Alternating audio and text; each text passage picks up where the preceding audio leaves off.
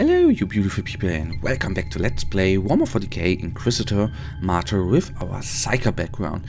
And in the last Psyker episode we actually didn't get major upgrades for our character, but anyhow that will not, prevent us from going on. And I think I'm going with this mission. I think it's a Nurgle infestation, and I know we had a Nurgle infestation and a demonic incursion in the last episode, but I want to have some Nurgle-y touch in this episode. I don't know. It's been the month of Nurgle.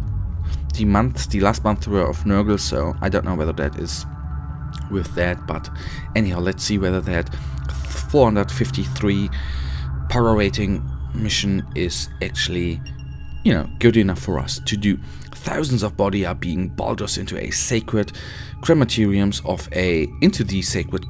of a hive city following a rot plague outbreak. The source of the tainted disease was hidden by the atmospheric storms on the sky platforms on the upper hive. Others face the corruption as the ventral fist of mankind. Threats are Chaos Cultist, Chaos Demon, Stationary Weapon, Chaos Engine, all of course Nurgle, and objectives: clear the entire area of hostiles to complete the mission. No, wait.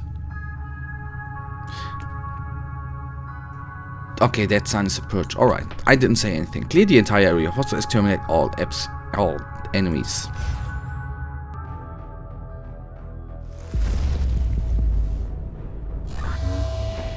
Between the stars, the ancient unseen enemies of mankind wait and hunger. Be strong and give them no quarter.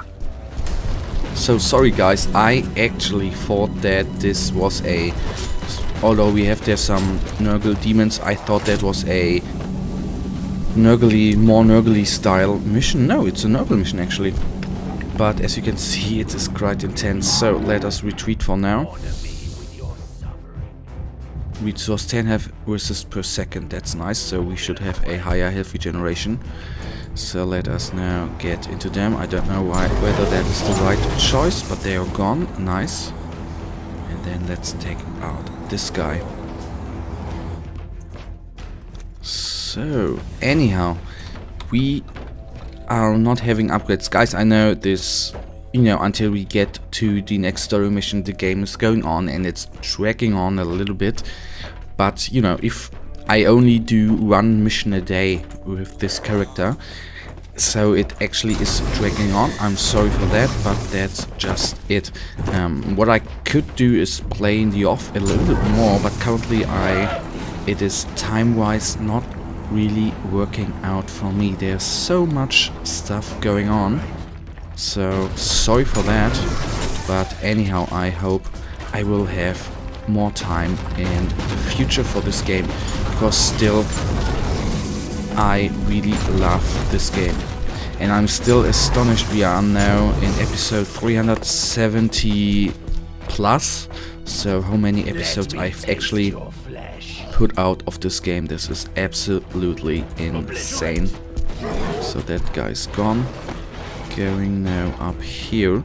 We are going to get back there anyhow, so that's not going to be the problem. I'm not sure how long this episode is going to take. As I said before, purges are always the longest mission type available, because you have to get through every single corner of the map, which with a stolen relics mission, with a hunt, whatever, you don't really have to do that. But anyhow, that is now what we have to face. Of course I run into it, but I stay just behind it. Well, as I said in the last episode, we are in the next week, of course, going to play Warhammer Tide 2. I hope I said the title there correctly. I have played the first part as well, but I have to say I may have played it a little bit too late. I think I played it a year or over a year after its release, so there actually were not too many players. I hope with this one coming up there, and I'm playing it from day one on. Actually, I think you can already play it, but I'm not sure whether you can actually whether you can actually put out footage of it by now, because I was thinking about playing the open beta I think 2 weeks ago, Saturday 2 weeks ago, or the weekend 2 weeks ago, but you were not permitted to put out any footage whatsoever, so there I didn't do it. I have to check whether I could already put out footage of yet. So that is definitely going to be a game coming up this week, or maybe once this episode is coming out I may have already put it out, that may be. Anyhow, what I want to say, if you have any suggestions what kind of game I could play, whether it is a 40k related game or not, please tell me. I'm always looking for new games to play, which is, you know, which I just want to do. It can be crappy, I play crappy games as well, so just give me a shot, write me a comment, write me a private message. Anyhow, I will react to it, and will probably even I would play the game. Let's see. Suggestions, just, you know, get to me. Anyhow, with this game we are in a purge. That is quite nice. What I think coming now that I looked in the left corner and saw our operating, which I actually would like to check which our highest power rating actually was. I am not too sure about it. It was not too high, I think. So that's too bad.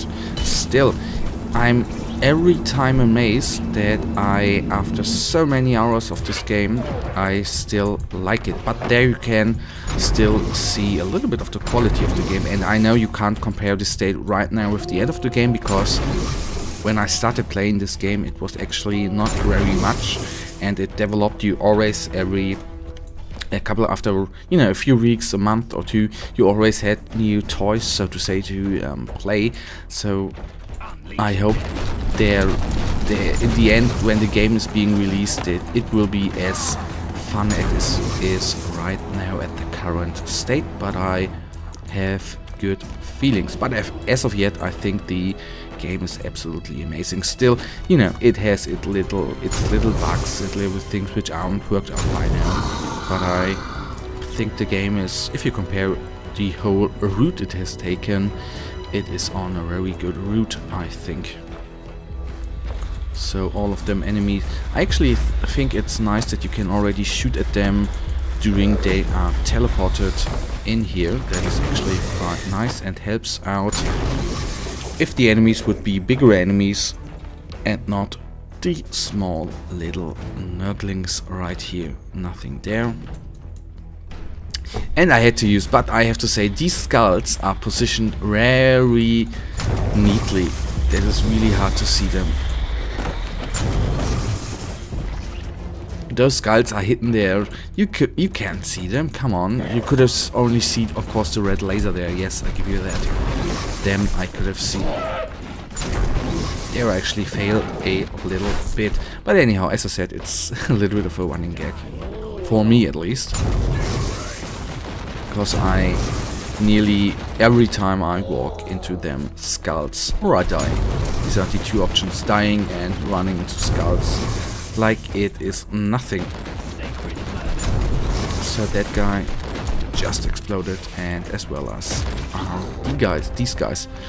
So we are not even at the half. As I said, medium-sized purges are just dragging on. So let's then take out the big guys, which take the most laugh out of me. So at least the fire reform there was taken correctly at the right point to take on both of them reborn marauders as of yet. So one lightning into him, gone he is, and then we shall go on. So at least those enemies are actually killed off fast, and there you actually see why I, you know, I'm being honest with you, purges are not my favorite type of mission in this game, because especially, you know, currently we only have, or I have only been on small or medium-sized missions. I can't even imagine a purge on a large scale. That would be absolutely insane, I think, you know, as well as the time which it consumes. Honor me with your suffering. Of course, it would be a little bit cooler if you could get better gear, like in, well, I still, you know, I don't often, or I actually don't really want to compare Warhammer 40k Inquisitor to Diablo 3, but in Diablo 3 at least, I had the feeling that there were more, you got more gear than in, oh good lord, if I already see that. The problem is, guys, we have to kill, this is a purge, and we actually have to kill, oh shit, I couldn't get out of there. As I said, Nurgle beasts are my nemesis in this game. I have died to multiple types of enemies. You know, I died to, I guess, to every enemy type in the game. But Nurgle Hellbrutes are right now, I think, the absolute nemesis for me. The thing is not, if I could face a Hellbrute on itself, the problem is, as you can see, there are little blight bearers around it. Anyhow, doesn't matter, I can kill them all, can't I? Yes, I can. But the problem is that it has such a high, not regeneration rate, but it teleports them in so quickly. I can kill all of them, and then it actually teleports the rest of them in. So that's the huge problem I have with the Nurgle Hellbrute, and there you can see I can't kill them before she even has teleported them all in. By the Emperor, let's not do this one more time. That's the huge problem I'm having with the Nurgle Hellbrute. So we try it out one more time, and I am not sure whether we are going to make it, but no, she's all by herself, so let us try to face her alone. Come on, baby, come to me. Not working out, she doesn't want to be blasted away all by herself, that's too bad. So taking those guys out.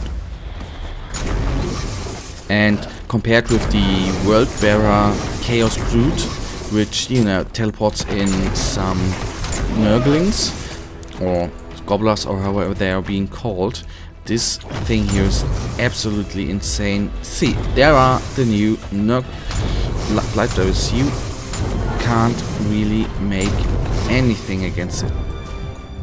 So, we have my nemesis. Every mission with a Nurgle Hellbrute I cannot do right now. Failure is the most terrible punishment of all. Yes. So again, sorry guys, that is just my nemesis. But nice to know. So, another failure. But anyhow, we still got a little bit of loot and experience, I guess. But nothing out of the ordinary here. Guys, that brings us actually to the end of this episode. And as usual, I really thank you for watching. If you enjoyed this episode anyhow, then please give me a thumbs up and subscribe. And well, I will see you in the next episode. Until then, have a nice day. Stay frosty. Bye.